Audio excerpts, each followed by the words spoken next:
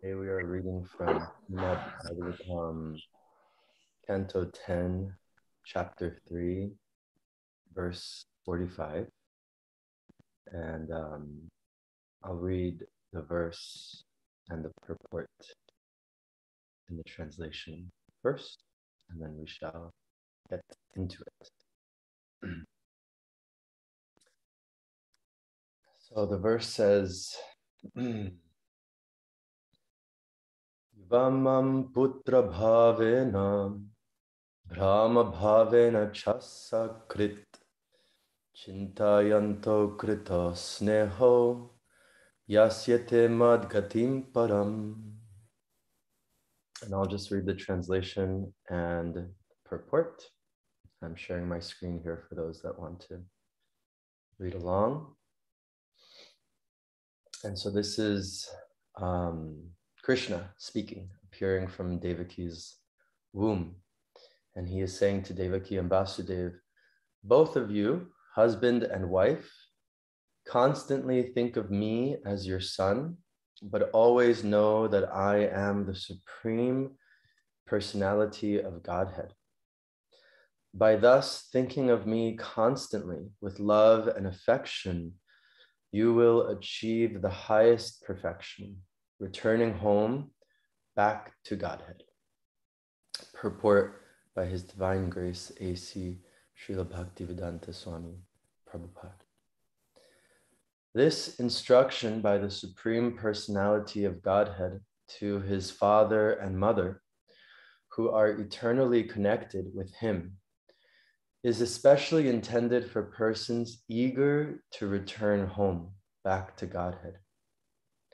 One should never think of the Supreme Personality of Godhead as an ordinary human being, as non-devotees do. Krishna, the Supreme Personality of Godhead, personally appeared and left his instructions for the benefit of all human society. But fools and rascals, unfortunately, think of him as an ordinary human being and twist the instructions of Bhagavad Gita for the satisfaction of their senses. Practically, everyone commenting on Bhagavad Gita interprets it for sense gratification. It has become especially fashionable for modern scholars and politicians to interpret Bhagavad Gita as if it were something fictitious. And by their wrong interpretations, they are spoiling their own careers and the careers of others. The Krishna consciousness movement, however, is fighting against this principle of regarding Krishna as a fictitious person and of accepting that there was no battle of Kurukshetra, that everything is symbolic and that nothing in Bhagavad Gita is true. In any case, if one truly wants to be successful, one can do so by reading the text of Bhagavad Gita as it is. Sri Chaitanya Mahaprabhu especially stressed the instructions of Bhagavad Gita, Yare deka tare kaha Krishna upadesha. If one wants to achieve the highest success in life, one must accept Bhagavad Gita as spoken by the Supreme Lord. By accepting Bhagavad Gita in this way, all of human society can become perfect and happy. It is to be noted that because Vasudeva and Devaki would be separated from Krishna when he was carried to Gokul, the residence of Nanda Maharaj, the Lord personally instructed them that they should always think of him as their son and as the Supreme Personality of Godhead. That would keep them in touch with him. After 11 years, the Lord would return to Mathura to be their son, and therefore there was no question of separation. Om Agyana Timidandasya Gyananjana Shalakaya Chakshuron Militam Yena Tasmai Shri Gurave Namaha Shri Chaitanya Manobishtam Stapitam Yena Bhutale Swayam Rupa Kadamayam dadati swapadantikam Vandeham Shri Gurun Shri Yuta Padakamalam Shri Gurun Vaishnavamscha Shri Rupam Sagrajatam Sahagana Raghunatham Vitam Tam Sajivam Sadvaitam Savadutam Parijana Sahitam Krishna Chaitanya Devam Shri Radha Krishna Padan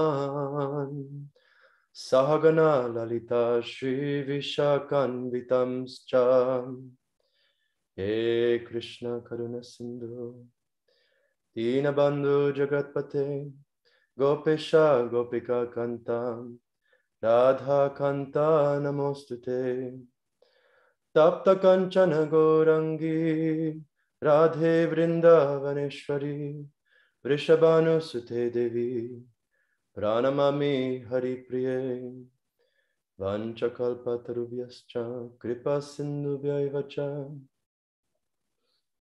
Patitanam Pavanebhyo Vaishnavebhyo Namo Namaha Nama Om Vishnu Padaya Krishna Pristaya Bhutale Srimate Bhaktivedanta Swaminiti Namine Namaste Saraswati Deve Gauravani Pracharine Nirvishesha Shunyavadi Paschatya Deshatarine Jai Shri Krishna Chaitanya Prabhu Nityananda Shri Advaita Gadadhara Srivasadi Gaura Bhaktavrinda Hare Krishna Krishna Krishna Hare Hare Hare Ram Rama Rama Hare Hare.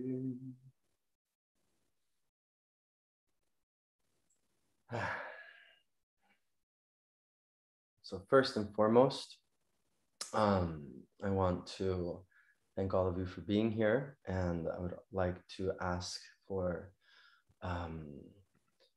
forgiveness. I'm not as prepared as I usually am today, and I haven't been feeling so well for about a week, and yesterday was kind of the first day I was feeling a bit better, and then it went south again. And so I've been really meditating on just not being in control and trying to focus on that a little bit. And it's actually quite nice, especially for this verse that we're covering, because I'm someone that likes to be extra prepared. And I am someone that likes things to be very perfect. And of course, this is a good thing, because our offerings to Krishna and to Guru should be nice. However, one of the themes that I'd like to talk about today in this beautiful verse and this purport, there's a couple of themes. There's so many ways that one can go with this purport. Prabhupada is saying so many wonderful things here. But one of the words that came to my mind are intention, the intention. What are our intentions, and also really having in mind the goal. In the purport, Srila Prabhupada first and foremost is talking about eagerness to return back home, back to Godhead. And I'll talk about that more, but sometimes that eagerness can get a little jaded, for lack of a better word. And specifically, intention, right? If my intention is to give a perfect class with perfect, notes and perfect, I know all the verses, and this connects to this verse, and this connects to that verse, and this, it's all connecting. And if my intention is just to give that perfect class because I want to seem grandiose or like I know my stuff, then we're missing the point, actually. Yes, we're missing the point. And this is actually a very fundamental aspect of our philosophy. It's a very fundamental aspect of Krishna consciousness, to understand the intention in the heart of when I am doing something, anything, actually, right? Anything. And so here in the purport, the way that Prabhupada specifically is talking about this theme is that he's speaking about Krishna and how he appeared in this world in his form, original form, and how he left his instructions for all of humanity, right? For the benefit of all of humanity. Here in the purport, Prabhupada is saying, but fools and rascals. I love when Prabhupada says that. But fools and rascals unfortunately think of him as an ordinary human being and twist the instructions of Bhagavad Gita for the satisfaction of their senses. And he goes on in the purport we've already read to say how so many of these translations of Bhagavad Gita are actually nonsense, for lack of a better word, because they are pretending and they are making the case that all of this is a metaphor, an allegory, that the battle of Kurukshetra did not happen, that it's all fictitious. And so it not only is depending on how we are, well, it's depending on how we are approaching this Bhagavad Gita, right? When we are reading Bhagavad Gita, and this is interesting because for us as devotees, or as people who are trying to be devotees, this instruction might not seem so like we're probably thinking like, yeah, I know Krishna is speaking to Arjuna, and I know that the battle of Kurukshetra happened, and I get it. But I think this is a really important instruction. The Bhakti Center, we're at the Bhakti, well, I'm not at the Bhakti Center, but we're all at the Bhakti Center. Bhakti Center is majorly a preaching program. And we're speaking to people. And we're speaking to a lot of new people about Bhagavad Gita. And I've had many occasions and many times in my preaching where people have come to me and say, I want to read Bhagavad Gita and I have this translation by so-and-so.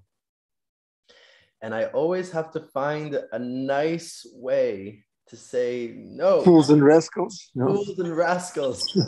Do not read this translation. However, I cannot say this. I can't say, no, don't, And so I have to find a very nice way of saying it. Or I'll encounter people who have read, I'm putting this in quotation marks, who have read the Bhagavad Gita before, but it's in some Mayavadi translation, and they have some strange ideas about it. And I have to go about it in some interesting way. But let's talk about this here. I wanted to mention this. So Krishna is leaving behind his instructions. Things are very clear in Bhagavad Gita. When we are preaching to others, we have to be careful in how we are presenting things, especially if they have been exposed to different translations of Bhagavad Gita, etc. But there's a deeper instruction here. And the instruction is an instruction that Sri Krishna himself gives in Bhagavad Gita, Ye yatam mam prapadyante tam stataiva bhajamyaham, which is, as you approach me, I will reciprocate accordingly. And so the instruction really is how we are approaching our spiritual life, how we are approaching our day-to-day life, our moment-to-moment life, right? Because actually we can't be compartmentalizing our spiritual life. Over here is my spiritual life, and over here is my material life. That's not really how it works.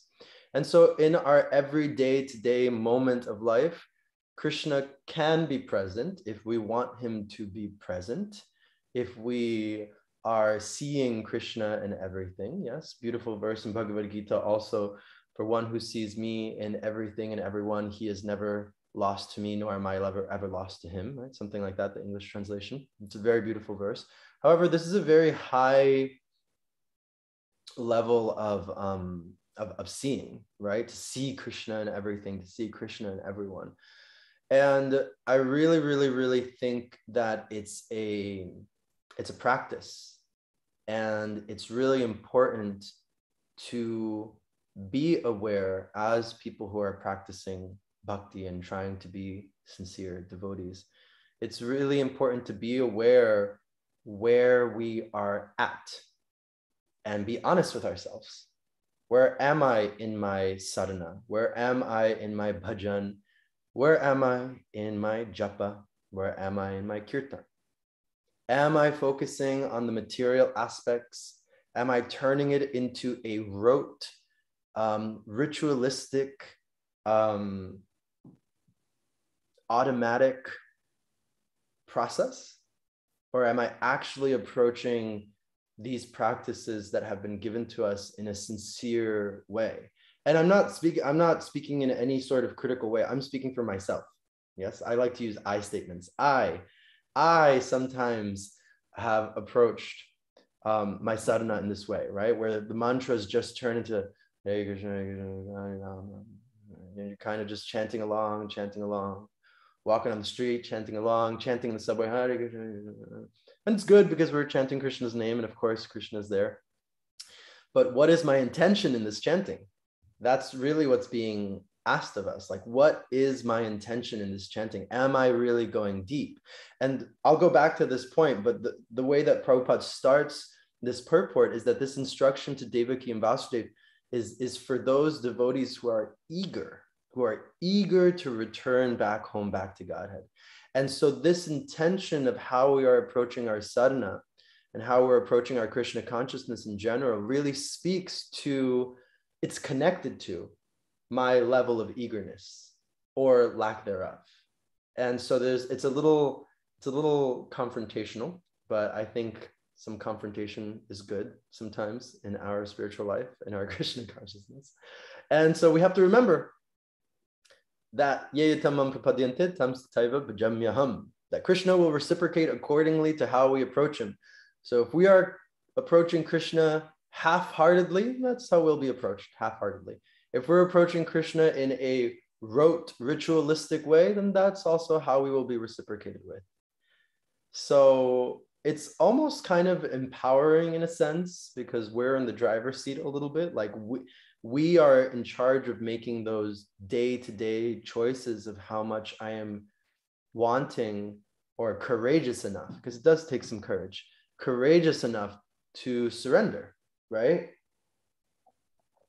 We have to remember that at the beginning of the Bhagavad Gita, Arjuna made all types of excuses to not fight, and he made all types of arguments to not fight. And Krishna, was kind of listening and this and etc. And the real instruction of Bhagavad Gita didn't begin until Arjuna wholeheartedly and sincerely said to Krishna, I surrender, right? Like, I don't know what I'm doing. Actually, my heart is confused. Actually, I've lost all composure, and I'm surrendering to you as a student, as a disciple, right? Please instruct me. And then Krishna kind of smiled a little bit, right? That's what we read. And the reason is because he understood now, Krishna knows now that now the instruction can begin, because Arjuna has surrendered. And so, yes, we must surrender. And it takes some courage, and it's hard. I'm speaking from personal experience. It's quite hard to do. But it's also very important to know, to kind of just be mindful and conscious of where we're at, right? Srila Prabhupada would say that before becoming Krishna conscious, we have to become just conscious. And so it's really important to be conscious of where we are at and real with ourselves a little bit. I was meditating on this, that in the Bhakti Center, we have these India pilgrimages that we do. And it's usually a mix of people, but most of the time it's a lot of newer people, maybe people who've been practicing bhakti for some time, but in general, it's a lot of newer people. And I was meditating on the fact of how we end in Vrindavan, and we only are in Vrindavan for like 2 days. And the reason why we do this is because for those that have been to Vrindavan Dham, materialistically on the material, if we're looking at it through that lens, it can be a little bit austere or assaulting to the senses. And for people who are not properly situated in understanding that this Dham is so beautiful and so special, we don't want people making offenses to the holy Dham. Right? We don't want people getting, seeing the holy Dham in a materialistic vantage point. And therefore we plan, okay, only a few days for these sincere souls who are coming, because we don't want them to get overwhelmed. I'd like to read something. So this is going in line with my my desire, or my, what's the word I'm looking for? My opening statement of not being too complicated and having a million verses to reference to, because I tend to be like that. I like to connect things, and my mind is sometimes, you see those like funny maps where you're connecting all the red dots and like this kind of thing. Like my mind sometimes is like that. And I've learned that, I've really been, this past week, Doyal and I and Achita Gopi, we do a podcast for the Bhakti Center at 9 a.m. And we've been talking a lot about simplicity. And bhakti, I feel like, is simultaneously complex and simple. And the complexities are super cool, like going into all the verses and going into all the philosophy. It's very, very cool. But also, the simplicity is also very cool. I'm just going to say it like that. So I was reading from The Journey Within by His Holiness Radhanath Swami. And I very much liked how he put it, because it made it so simple about this point about intention and how we are approaching things in life. And so I'll read from this. If you have the book, it's page 111. And it's just like a paragraph. So like this. So here we go. Srila Radhanath Swami is saying, Bhakti Yoga teaches that the dharma of every living being is seva, or loving service. This means that loving service is the essential nature of the soul, as we know. Practicing Bhakti Yoga is about honoring the soul's dharma and focusing on transforming material actions into spiritual ones. So we're getting into it now. Imagine two people studying or cooking or paying bills or painting. One person is acting in harmony with the true self, trying to please God, and the other for some selfish material purpose. From the outside, the results may appear to be the same, but these two sets of actions are actually generating different outcomes. One person is becoming progressively free from the pull of matter on the path to liberation, and the other is sowing the karmic seeds of his or her bondage to temporary pleasures and pains. What determines whether an action is spiritual or material? The consciousness or intention behind it. For example, a knife is good in the hands of a surgeon and bad in the hands of a murderer. Morphine is good in the hands of a hospice nurse and bad in the hands of a drug dealer. Everything in the material nature can be used for good or bad, or in a higher sense, for spiritual growth or material entanglement. And we choose how to use things based on what we want to gain from life. I'll read that last sentence again, because I think it's the most important. Everything in the material nature can be used for good or bad, or in a higher sense, for spiritual growth or material entanglement. And we choose how to use things based on what we want to gain from life. So this principle that I've been skating around, some of you have heard of this principle. It's called Yukta Vairagya. Yeah?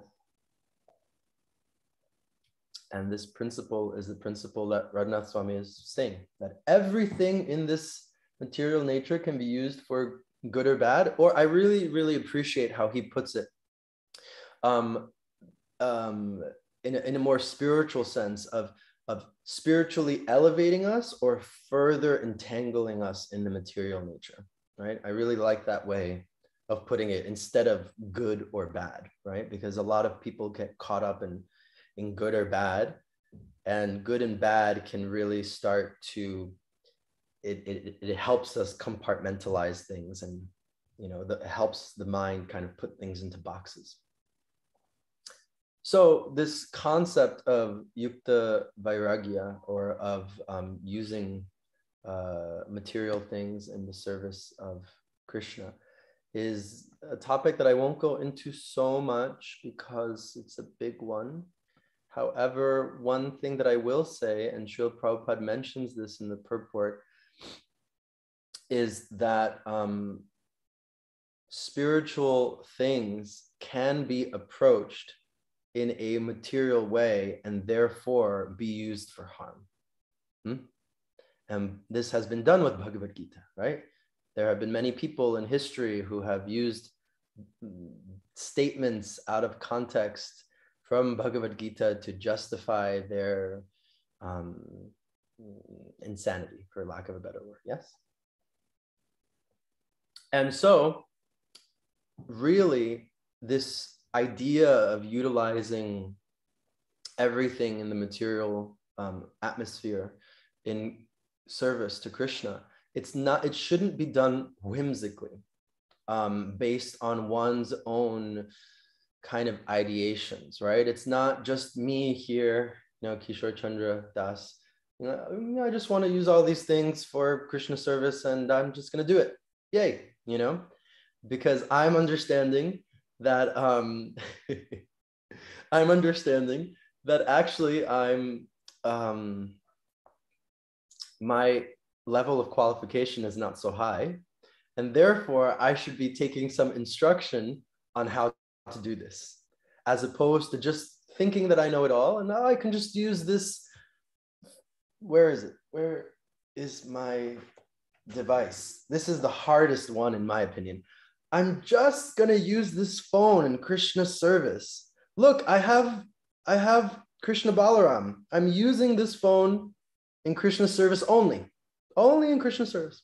It's Yukta Vairagya, yes? And so it doesn't work that way, as we all know. And this kind of blanket thinking can lead to problems, right? Oh, I use all this money in Krishna service. I use this Mercedes-Benz in Krishna service. I'm using this, whatever, right? All these kinds of things in Krishna service. And that's not to be said that they can't be used in Krishna service. However, I remember one of the first Bhagavatam classes I gave, a long time ago, I spoke about this topic briefly, and now I'm speaking about it again briefly. But I really like, this is in chapter 9 of Bhagavad Gita. This is verse 28. And I won't read the verse, but Srila Prabhupada is speaking about Yukta Vairagya in the purport, and he defines it. And he says, one who acts in Krishna consciousness under superior direction is called Yukta. The technical term is Yukta Vairagya. This is further explained by Rupa Goswami as follows. And then he explains the performing actions in connection to Krishna, etc. But this super important point that Srila Prabhupada hits upon, that the person who is acting in Krishna consciousness under superior direction, that is the yukta, who can then do the vairagya, right? And so this is very important because it is, and I'll wrap up here because I feel like I've gone in so many different points and I have so many other points to make, but I'm just going to try to keep things simple instead of being so complicated. This is really important because going back to the beginning, we've been talking about intentions. And so the intention in my heart, how am I approaching this service? How am I approaching my study of Shastra? Am I doing it so that I can memorize a bunch of verses and then feel good about myself because I'm better than all of you, right? That's a problem, right? And then that's not, the intention is not quite there. That's not correct. Because the most important thing about intention is that the intention is leading me somewhere. The intention is leading me somewhere. And I feel like a lot of the times, and again, I'm speaking for myself, a lot of the times I forget, right? I forget what the actual goal of this Krishna consciousness is because the material nature is so, arresting. And we just become tied up in our day-to-day rhythmic, movements. And so Srila Prabhupada is saying very clearly here again, at the beginning of the purport, and I'll tie it back to this and then we'll open up for questions. Srila Prabhupada is saying, this instruction that Devaki and Vasudeva are receiving from Krishna is especially intended for persons eager to return home back to Godhead. And this eagerness is something that it needs to be protected, actually. It needs to be, if we've lost that eagerness, we need to associate with those that have that eagerness in their heart. This is something Dayal yesterday, was it yesterday? Dayal yesterday was giving a class and he was speaking about the Bhakti Lata Bij, or this beautiful seed of bhakti that needs to be protected, actually. And so if we're noticing any sense of nihilism or any sense of jadedness or any sense of kind of just, blahness, oh, whatever, I'm just chanting my rounds, I'm just doing my thing, I'm just reading the Gita. If we're sensing any of that, it needs to be addressed kind of immediately. And not that someone external to you should be like, why aren't you doing like this? It's more of an internal addressing of how is my heart, right? How am I approaching my japa, kirtan, shastra study, right? Am I just going through the motions of the kind of Krishna conscious devotee like role? Am I just going through the motions? Or am I actually, and this is a whole topic that we could speak up that I won't go into, but the relationship with Krishna, sambandha, right? This is the most important thing. My relationship with Krishna. Am I actually fostering a relationship with Krishna? Am I actually understanding who Krishna is, what Krishna likes, what Krishna's instructions are? Am I actually approaching it in this very personal way, or am I not? And this is a very nice litmus test for us to do about our eagerness. And again, and I'll end here because we have 10 minutes for questions. This isn't a exercise to make ourselves feel like bad or guilty if I'm not showing up in my Krishna consciousness in this way. Because if we are starting to feel bad or guilty, then that again is kind of just like, woe is me, ego, like, oh, look at me, this and this. It's more about like just being real with ourselves, just being honest with where we're at. Srila Prabhupada always used kind of this language of being properly situated.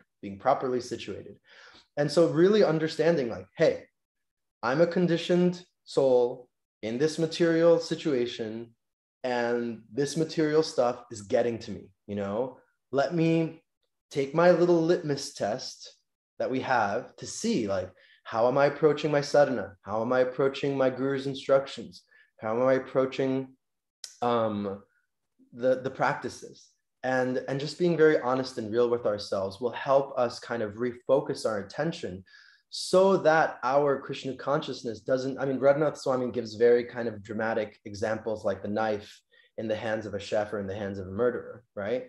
So maybe we don't need to be that dramatic, but we don't want our knife of Krishna consciousness to become dull. We don't want it to just be, you know, kind of useless, right? It needs to cut through the material atmosphere. It needs to cut through this illusion. We need to be able to use it and utilize it because it's supposed to take us somewhere. And I think that that's something that we forget, you know, that it's supposed to take us somewhere. There's supposed to be progress on this path. And so I'm going to stop there because I could go on and on and on about this topic. And we'll open up for questions. I wasn't looking at the chat the whole time because I didn't want to get distracted, but let's read the chat. Let's see. So Angelica is saying, thank you for sharing how you want to do the best for your Guru Maharaj and Srila Prabhupada. Thank you for saying that. Keeping your intention of pleasing them steady while also humbly accepting the challenges you're currently going through and still finding ways to serve in your unique situation. Thank you, Angelica. Andrea asks, here we go.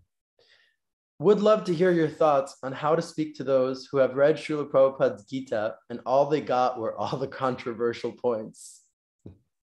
I'm sure you know which I speak of.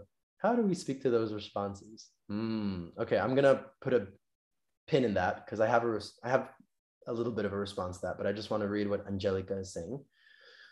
She says, I really appreciate the shift between good and bad into what is elevating me spiritually and what is taking me away from Krishna / disturbing my senses. Yes, me too. This way, we are also reminded of our ultimate goal of developing love for the Lord and can invite nuance into each one of our individual lives. There are general instructions that we are asked to follow and a unique way through which each one of us can develop and deepen our attachment to the name, form, qualities, and pastimes of the Lord. That's so beautiful, Angelica. Yes, thank you so much. To Andrea's point about what do we do with, or how do we approach those who have read Srila Prabhupada's Gita and all they got were the controversial points. Bhima says, sounds like a purport above. Perfect. It does, right? Angelica has such a beautiful way of writing. I'll give a very general response to Andrea because there are so many controversial points in Bhagavad Gita, especially in Srila Prabhupada's. I won't bring this up, but I was reading Chaitanya Charitamrita yesterday, and I found a purport by Srila Prabhupada that was really out there. And I sent it to my partner. I was like, do you see this? It was so funny. But it was really interesting because what my partner said, and I won't speak about the specific purport, but what he said was, we have to understand that actually what Srila Prabhupada is saying is true. And he is speaking perhaps from a very idealistic point of view in what should be a perfect society. And so there's that understanding of like, hey, this is how it should be. Ideally, you know, ideally it should be like this. Or sometimes Srila Prabhupada will speak like worst case scenario. He also speaks like this sometimes. Worst case scenario, you know, these things need to be done. But we have to remember that Srila Prabhupada also was very personal in his instruction. And I think the question is specifically to those reading Bhagavad Gita as it is. It's hard for me to give a response to this because there's not a specificity in what the point is, but I will say two things. One, if someone comes across Bhagavad Gita and is reading it on their own without superior direction, as noted, then it might cause some rumblings in the heart. It might cause certain things, and it might go over their head. I actually had that experience. I met the devotees when I was 21 and I was living in India, and I went to my first ISKCON temple in Bangalore, and they gave me a japa bag and Mahaprasad and Kirtan and Bhagavad Gita. They were really intense. I didn't know at the time, but it was a Ritvik temple. So they were really intense. They like really wanted to get me. And I read the Bhagavad Gita by myself, and I read all of the purports by myself, and it really, really just like kind of went over my head. I was like, okay, this seems like a little out there. Like, I don't know what to make of this. And thankfully, Krishna had a plan for me, and somehow or another, I was pulled back. But I really think that there's I don't think that anything should ever be done in a contentious way, if that makes sense. I don't think anything should ever be, at least this is my style, I don't think anything should ever be done, especially with people that are being very contentious. Like, no, but look, Prabhupada is saying this and this is wrong. And how could he be saying like this? Oh, this and this and this and this, etc. I remember once I was in a community group. It was one of my very first community groups in 2016 with Veerbhadra and Arjuna Prabhu. I don't know if Arjuna Prabhu is listening. And I remember we were reading a book by Bhakti Tirtha Swami, and he said something very, now I see as correct, but in the moment I thought was very not okay. And I got very upset, and I felt very contentious, and I felt very, it was a controversial point, as Andrea has put. And I was like almost ready to walk out of there. And actually, Arjuna Prabhu was the one who pacified me. And the way that he pacified me was not with logic, and it wasn't with like pointing to a million verses. It was with love and affection. It was with kindness. It was with telling me what I needed to hear in the moment to help me soothe the situation, and not necessarily trying to prove Bhakti Tirtha Swami's point to me. You know, I don't like, in retrospect, if that's what would have been tried, it probably wouldn't have worked. And rather, the angle that worked was loving kindness and just being there for me, you know, and here I am. Bhima Prabhu, please. I think. Haribo Prabhu, very, very astute class. And thank you for taking on that a very difficult subject matter about controversial issues. I find for myself that if we just remember the essential message of Srila Prabhupada, which is that we have to, on 2 points here. One, let's say orientation, our physical orientation, and 2 is our gender, so to speak, some of the controversial statements that Prabhupada made. And on those 2 points alone, being probably first and foremost at the front of things that people have problem with, is that if one understands the essential message, that is that we're supposed to be attracted, oriented towards Krishna alone. Ahotiki, how do you say it? Ahaituki apratihata. Yeah, no other. And as far as understanding the essential message, that it is the female devotees, it is the representatives of the feminine energy in Golok Vrindavan, whether it be the gopis themselves or his mother Yashoda or the Brahmins' wives, they are all the highest. It is always the men, if you noticed, including Brahma himself, that are always screwing things up. So if we just leap over and look at things as Krishna looks at them, that it's actually a woman's nature to be more intelligent, because she can more easily be instinctively attracted to Krishna, that men have to give up their Purusha status before they are even allowed to even think of the rasa dance. And that in regards to orientation, the fact of the matter is that we're all Prakriti. So if we understand that we are very simple, attracted to Krishna, and that the highest service is conjugal ras.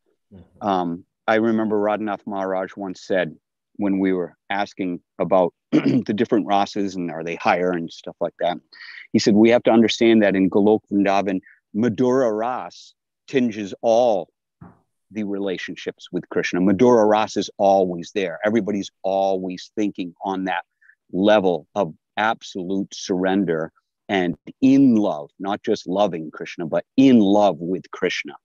So with that being said, it becomes very easy to push away the dharma, which Krishna says we have to surrender, push away the dharma of this world, the dharma of religion. Don't do this, don't do this, don't do this. If a little boy doesn't have to think of how he's going to get to his girlfriend, Prabhupada said, or how he's going to treat his girlfriend. He doesn't say, well, if I do this, he just does. He goes, gets the flowers. He says sweet things. He's constantly thinking of her naturally. Prabhupada said that we should think of Krishna as a girl thinks of an attractive girl thinks of an attractive boy. It becomes instinctual. So Hare Krishna, I didn't mean to ramble on there, but it is actually a simple thing. I really appreciate your point, Bhima Prabhu, and it's such a, I love how deep you went. You know, it's such a beautiful understanding for us as those that are trying to be devotees. And the only thing that I will add to that is to Andrea's question is just going back to this point that I was making throughout the entire class of we probably can't speak like that to people who are being contestative. I don't know if that's a word, for people that are being contentious and asking all these questions, right? We can talk like that to devotees, but people who might not know those things, most people, I mean, I'll just be quite real. Most people are not like super philosophically oriented. Like most people are not like going in and being like, wait, but this and this, and you know, right? Most people, they just will have some issue, right? They'll just have some issue with the woman thing or with the sexuality thing or with the gender thing. They'll just have like some sort of social issue around it. And I think that it's just really important to understand, and Srila Prabhupada was an expert at this, of understanding time, place, and circumstance, and understanding who we are speaking to and how we should speak to them. And therefore, it's hard to give a specific answer to a general question. For us as devotees, we can understand, yes, the highest, those that were the highest in Vrindavan were the gopis and the Brahman's wife and Mother Yashoda and etc. And we should be thinking of Krishna just as the gopi. You know, we can understand that. But for someone who has just read Bhagavad Gita, maybe they stumbled across it and they're like, wait a minute, Srila Prabhupada is saying this about women. We might not be able to speak to them like that. And I think my only my only contribution to that would, sometimes you just need to hear people out and let them say what they got to say. You know, sometimes you just, and just kind of take it a little bit, you know, you just need to look, okay, yes, you know, oh, you know, women's issues, okay, or like whatever, you know, LGBT issues or race issues, like, you know, you need to just kind of like hear them out a little bit and let them get it out. Because if we go to them, this has been my experience as well, both on a personal level, being on the receiving end and also on the preaching end, of just, you know, if we go to people like, you're not this body and, you know, you're just making this up or whatever. And I'm not saying that you're saying that, I'm just saying that I think that Srila Prabhupada was an expert at not doing this when it came to dealing with devotees. He acted in a very personal way, and he adjusted things accordingly to different of his disciples. Point well taken, Prabhu. I totally, I am speaking as devotees, because even as devotees established in the movement, we stumble across those same, I still flinch when I come up, women are less intelligent. I flinch, but then I immediately remember what is really underneath that all. Women are less intelligent because they want, because they're willing to put up with men is the problem. So it is true. But I feel that if the devotee themselves understand that thing, that we can lovingly address that person, and like you said, with patience, hearing them out, allowing them to speak, and perhaps pointing them towards the more essential message of the beauty of Krishna. How could God not be the most beautiful? The reason why we're talking about attractions on any level in this world is that all attractions in this world, because of the temporary nature of the body, etc., are perverted. All attractions are perverted. Even between a man and a woman in this world, if you're attracted to that, I mean, how many pastimes do we have to talk about? Janaka Pandit, etc., talking about the woman, you know, bringing, I think you know the one, bringing the buckets of her her body to the person who the devotee that, or the man who was in love with her, saying, "This is what you're in love with," so to speak. So all things in this world are perverted. So, with a couple of words and the essential message of the purpose of this movement is to develop love of Krishna on these higher levels. And I think that will resonate deeply because everybody's looking for love.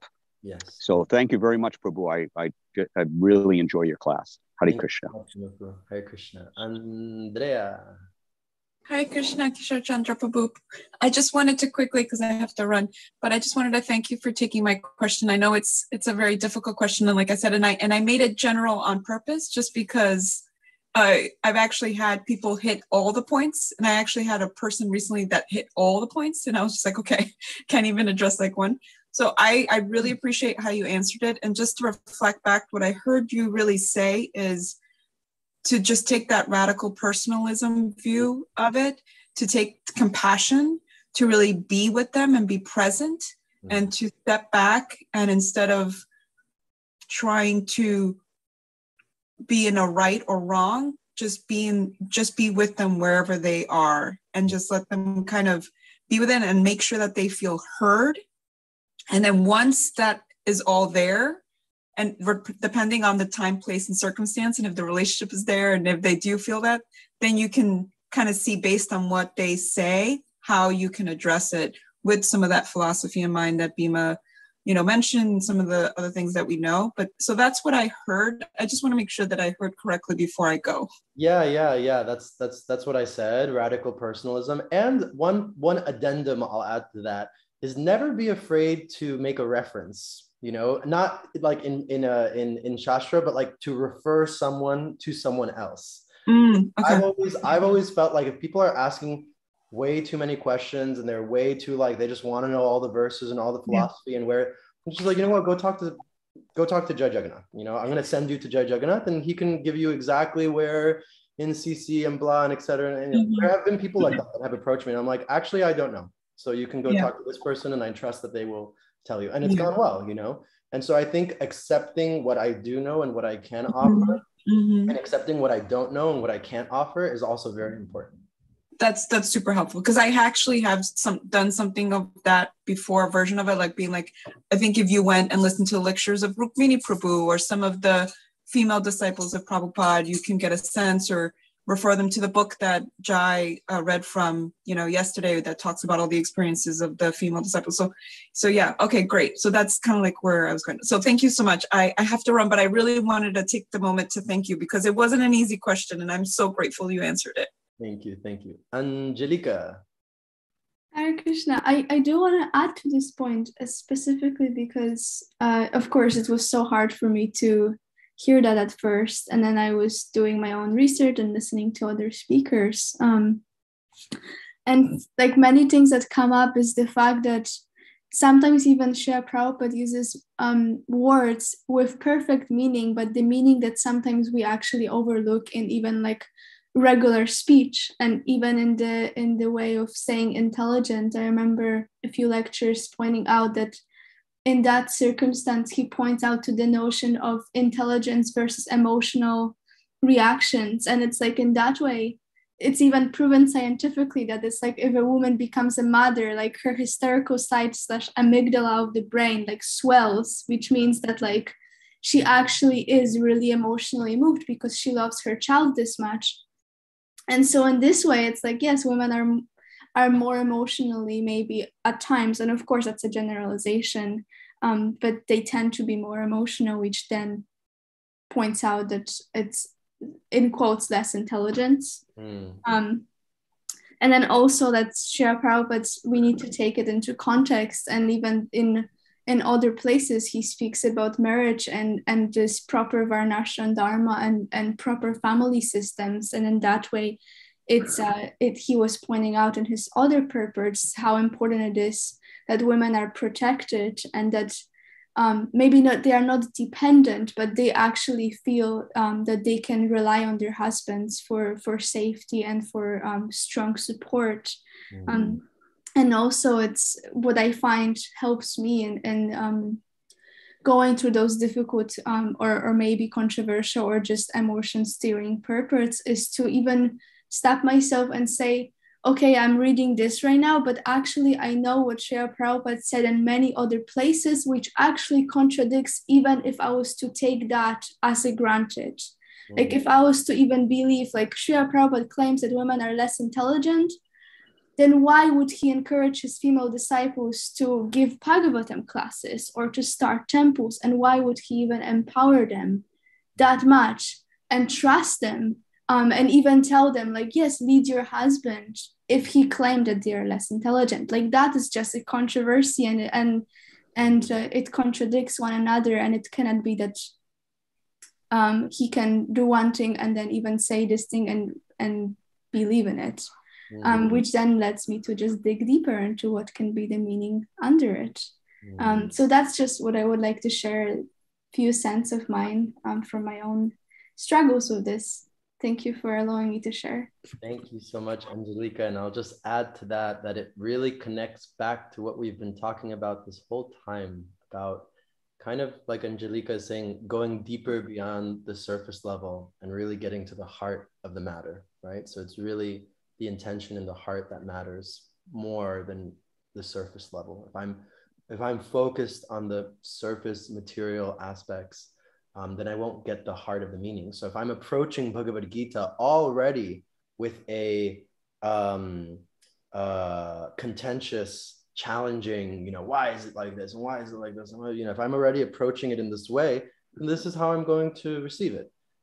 If I'm approaching it with a sincere heart, and then, like Angelica will be able to go deep. Well, what does this actually mean? And what was Srila Prabhupada actually saying? Let me look into this. Yes, Bhima Prabhu. I just wanted to, what Angelica said and what you're saying. First of all, I would like to applaud you for the idea of that radical person, bringing that up. It's just such a great phrase, because if we are present with that person in the here and now, and as been said before, a guru, which we all should be, so to speak, at the time answering the question, goes to the person, does not bring the person to them. The guru meets them where they're at. So being there in the moment and actually listening, and also what you said, which is a form of humility, referring them onward to someone that could perhaps speak more poignantly to an issue.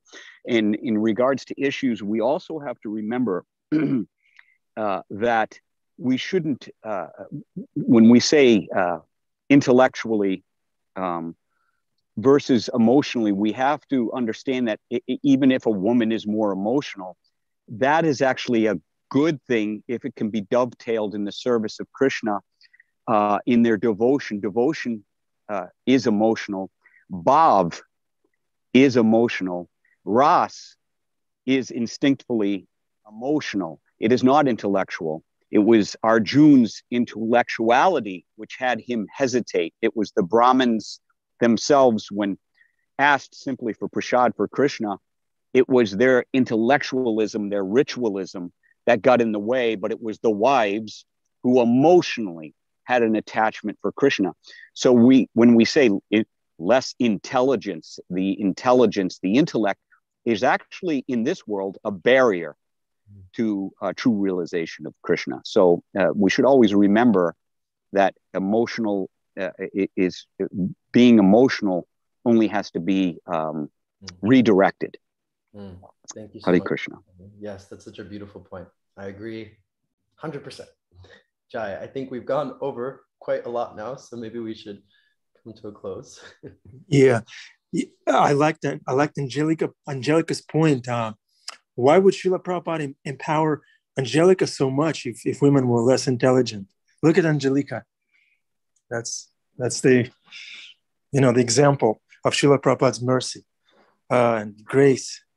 And Kishor Chandra Prabhu, beautiful class. Kishor Chandra Prabhu, what you did today is an example of ahutiki apratiyata. You didn't cancel your class even though you weren't feeling, well. That's the backbone. Srila Prabhupada is smiling. Srila Prabhupada is happy that the devotees are coming together. and glorifying Krishna, reading the Shastra, asking questions about controversial topics, handling those questions with gravity. And, I like how you point in people further to Jai Jagannath, to Arjuna Prabhu. I want to know what he told you. I want to know, because that's not the first time that I hear a testimony from a devotee who were pacified by Arjuna Prabhu. I have another instance of that. He knows how to do that. So thank you very much. Beautiful class. Dear devotees, thank you so much for tuning in regularly, for keeping your cameras on, for keeping your cameras off, for asking pertinent questions, for making comments. We love you all. Thank you so much. Srimad Bhagavatam ki jai, Srila Prabhupada ki jai, Radhanath Maharaj ki jai, Kishor Chandra Prabhu ki jai. Hare Krishna. Have a beautiful day. Kishor Chandra Prabhu, we hope you feel